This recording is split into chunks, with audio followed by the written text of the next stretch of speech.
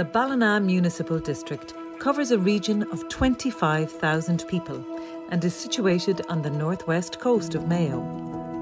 It is an area steeped in history, culture and community, with a rich tapestry of volunteers at the heart of the district.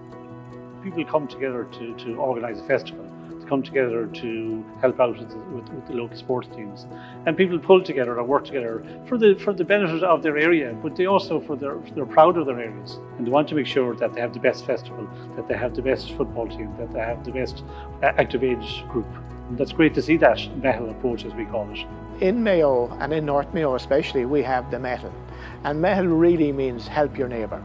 And that's what this is all about as a volunteer. And Mayo County Council and Ballina Municipal Area are really delighted to be involved in that, whether it's to set up volunteer groups or whether it's to be involved in communities by funding different projects. We as a council, I know, are very keen to make sure that's helped. We have in Mayo the Public Participation Network, which basically is an umbrella organisation for all the community and volunteer groups in the whole county. So obviously it's funded and supported by the local authority, but it's very much an independent voice for the community voluntary sector, and that's very important. At the moment we have over 1,100 committees representing 16,000 volunteers in the Mayo area. Social inclusion is what we're all about, bearing in mind that every single person on these committees are volunteers. We are the second biggest county in the percentage of people that volunteer according to the census figures, which is a great achievement. Ballina is very multicultural, and we have a really wide diversity of volunteers as well. There's a huge ethos of wanting to volunteer and help out in local communities. We have a very large number of Ukrainians and international protection applicants living in and around the Ballina area.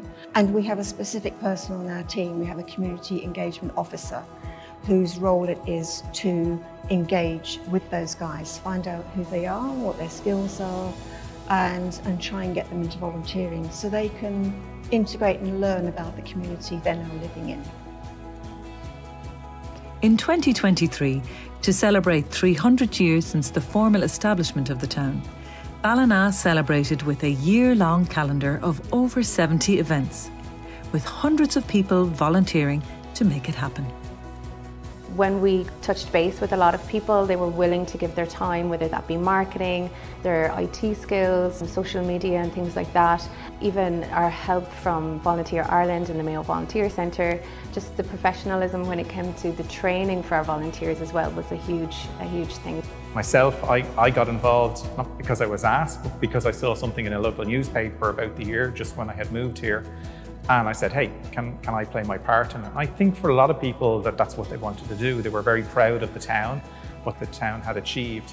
And the year itself gave us that opportunity for those groups to come together and for everyone to be under the umbrella of that. Certainly when you have large events like the Mockness Parade, President Joe Biden's visit, certainly brought everyone together to give them that power and strength in terms of what can be actually achieved. What people have realised now is that the connections that they're making through volunteers, the capacity that everybody is gaining, whether it be experience, working with someone who has more knowledge than them that they can share, and then also the empowerment for groups to feel that they can go to the PPN or to the Mayo Volunteer Centre and to seek assistance because it is there and the help is there for them. For the Ballina district to be chosen for 2026 would be a marvellous honour, first of all, and it would show that we have a lot to offer, and we'd be very happy to share that with our colleagues all over Europe and to invite them here to see it on the ground working firsthand. One of our Erasmus Plus projects is called Powered by V, and it's looking at the value of volunteering and how young people see volunteering.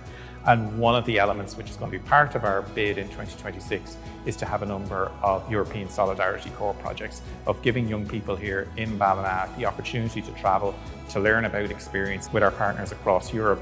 And we're hoping that some of the volunteer centres across Europe will reciprocate with that, and we'll have some of them coming to see and stay with us here in Ballina.